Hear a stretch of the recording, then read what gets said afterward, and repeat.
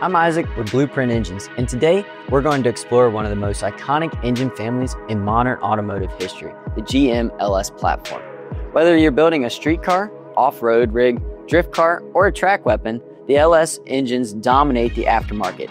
So let's break down why.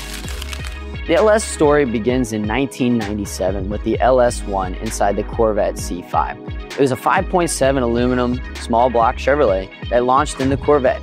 It was lightweight, powerful, and easy to modify right out of the gate. It had deep skirts and it had a cam inside of the block, which allowed for compact design.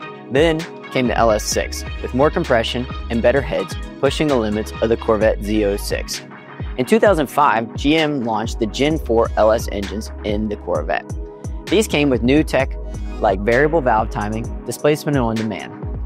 In 2006, we saw the debut of the LSX, a cast iron racing block made for serious horsepower, built for the abuse and still a favorite among racers today. By 2008, we got the LS3, a 6.2 liter of naturally aspirated greatness, and then supercharged monsters like the LSA and LS9, cranking out over 600 horsepower from the factory. Then, the Gen 5 brought the LT family, direct injection, and even more power, and new crate options like the LAT, GM's biggest LT yet. But here's where the LS truly shines: swapping capabilities.